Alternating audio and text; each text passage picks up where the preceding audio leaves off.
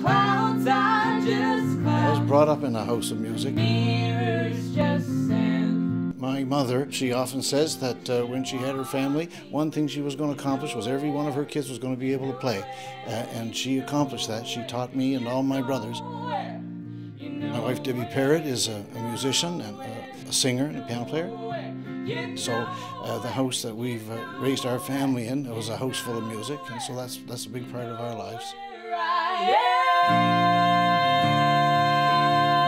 I'm so proud and excited about Hillsborough, I don't think I can talk to you about it without bawling. I don't think I appreciated it as much when I was younger. We all had to take fiddle lessons from the time we were 5, and Rosanna's the only one who did that willingly. Well, willingly, not for the first 7 years, yeah, I think. You're the only one who came around. I remember we used to have to practice in the living room, and I would go in the kitchen and set the timer because we had to practice for 20 minutes. And I would go and play a fiddle tune and then run back in the kitchen and see how long I had been playing for. It was like 30 seconds or something. Oh, 19 minutes and 30 seconds to go. How did your ministry and music combine? If I was in charge of theological education, I would make it so that there were 2 compulsory courses for all ministers. One, how to play a piano, and another one, how to play guitar.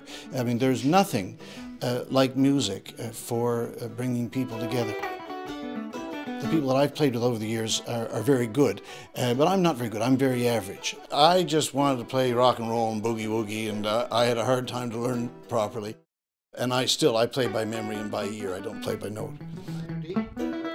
In old-time music, for guitar and keyboard accompaniment, a person can be quite average and can take part, and same with old country music. So there's a place for everybody. You see this in all over Nova Scotia, especially in the rural area. There are little jams here, there, and everywhere now.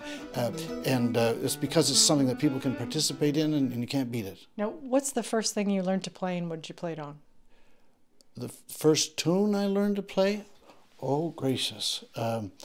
I would have learned to play it on the piano because that was the instrument we had in our home growing up, and it was a tune that goes, "Here we go up a road to a birthday party."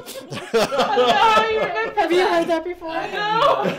Well, you ask my mother. She's heard it 5 million times. That's awesome.